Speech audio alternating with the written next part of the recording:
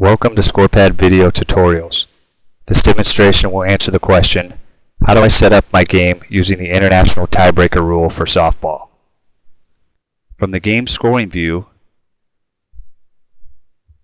select Edit, Preferences, and here you'll see a prompt box with several different preferences for you to use.